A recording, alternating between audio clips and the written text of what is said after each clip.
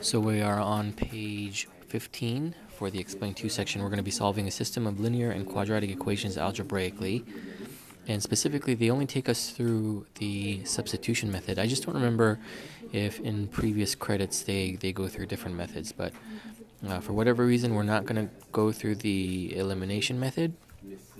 We're only substituting. So I will let you read the Explain section for yourself. But let's jump into the problem on page 16. And here's the basic idea of the substitution method. When you're substituting something, the reason you can substitute it is because you have equal values. For example, if you have a $5 bill and you're asking for change and you get 5 $1 bills back, that's an acceptable exchange because they have equivalent values. So if we keep that analogy, we can substitute values in algebra if we know that they are equivalent. So for example, let's take these two equations, right? We have y equals x minus 2 squared plus 2, and then we have y plus 4 equals 3x, right? Right now, it's not in a form where we can set them equal to each other easily.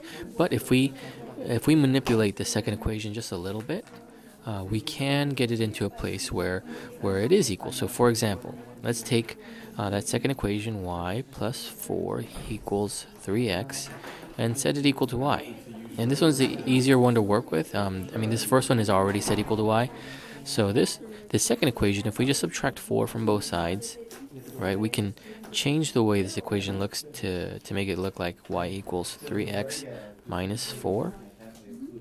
So now we have this equation here, right? We have this equation right here. Oops, sorry about that. This equation right here, and then we have the first equation, y equals x minus 2 squared plus 2, and then let me rewrite the second equation, y equals 3x minus 4. And here's what I want us to observe. They both have a y equals, right?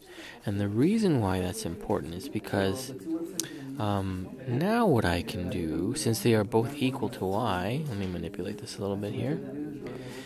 Since they're both equal to y, I can actually get rid of this guy and just say this, right? Y is equal to both 3x minus 4 and x minus 2 squared plus 2, or if we further simplify it, just this, 3x minus 4 equals x minus 2 squared plus 2. Now, why is it important? Well, before, when we had two different variables, we couldn't solve it. But now that we have simplified this to just solve for x, we can solve this equation for y. So let's go ahead and do that. 3x minus 4 equals x minus 2 squared plus 2. So from there, let's go ahead and solve for x, and let's get rid of this guy first.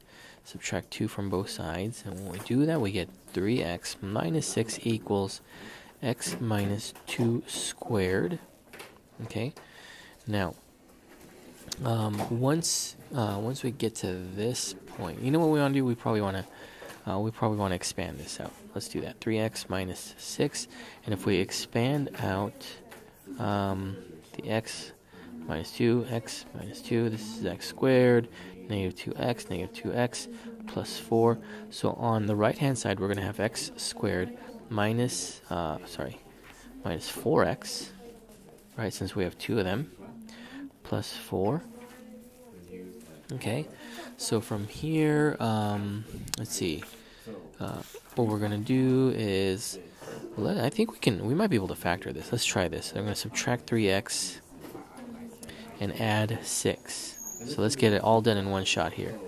So if we do that, we get 0 equals x squared minus 7x plus 10. And then let's do the x method that we learned in the previous credit here. So let's put the 10 up here, negative 7 here. Let me see. So negative 2 and negative 5, right? Those will multiply up to 10, add up to negative 7. So that's it. X minus 2, right? X minus 5. Right, that's the shortcut that we learned from the previous credit, which you probably want to check out if you don't know what I'm doing at this point. So there's our two solutions. If we solve those both equal to 0, we get x equals 2 and 5, right? So here's our answer. X equals 2 and 5. Now, we're not done yet because we've solved for x. We haven't solved for y yet, right? So we have two x values. And so we're going to substitute. So step 3 says we're going to substitute those x values into the original equations to find the corresponding y values. So let's write the two equations here. We get y equals, what was it? X minus 2 squared plus 2. And the other one was y equals, what was that? 3x minus 4, was it? 3x minus 4. Okay. So actually, let's work with this one. This one seems to be easier. I don't know why I wrote both. So let me just get rid of this guy right here. Okay. The second one is just easier to work with. So we're going to input 2 and 5 to see what we get for the corresponding y values. Y equals 3 times 2 minus 4, and then we're going to try y equals 3 times 5 minus 4 and see what we get here. Let's do the first one. 3 times 2 is 6. 6 minus 2 is, 6 minus 4 is 2. So y equals 2 when x equals 2. And then when x equals 5, what is this? 15 minus 4. So y equals 11. So the corresponding y values are 2 and 11. So when x is 2, y is 2. When x is 5, y is 11. And those are our solutions right there.